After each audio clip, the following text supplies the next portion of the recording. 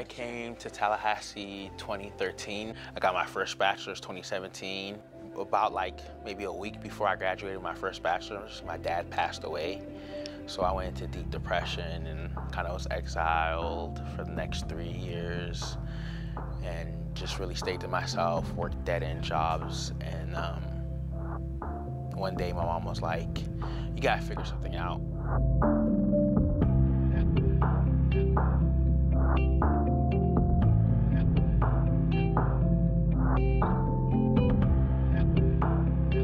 When I asked him, what do you do?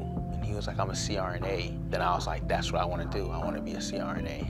I started taking classes. I came to Keiser. I just felt more comfortable here. I felt that people actually cared about me more.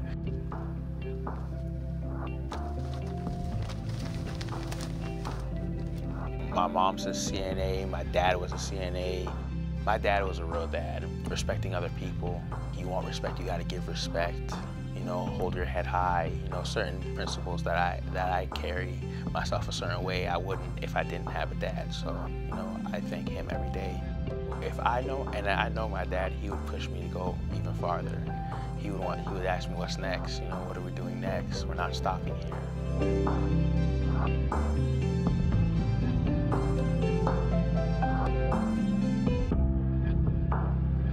Our family immigrated to America in the 70s. It's a big deal, for them when they come from Haiti and they come to America, and then 2 generations later, they have nurses in their family, people that are self-sufficient.